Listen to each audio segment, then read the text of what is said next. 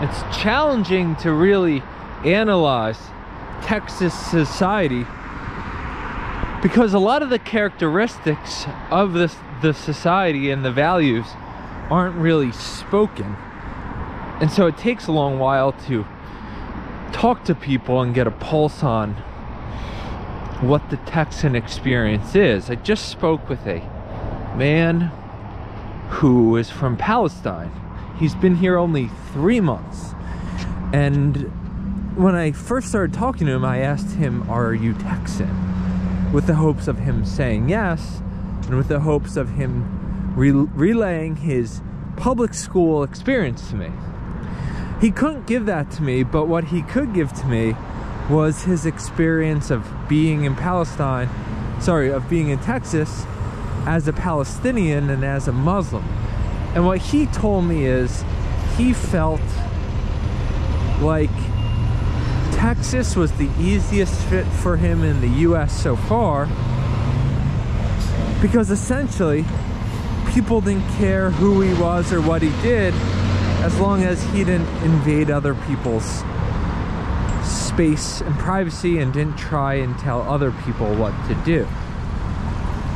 And that dynamic seems to be the Texan dynamic, where lots of space is given and where no one wants to be told what to do at all.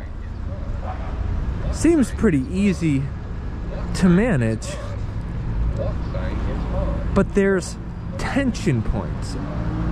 In any society, there's going to be tension points.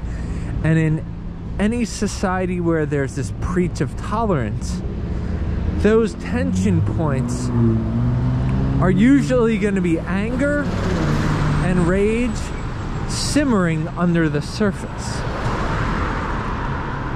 In societies that allow conflict and that either encourage conflict or just allow for it to happen and realize it's actually a healthy thing, there's less anger simmering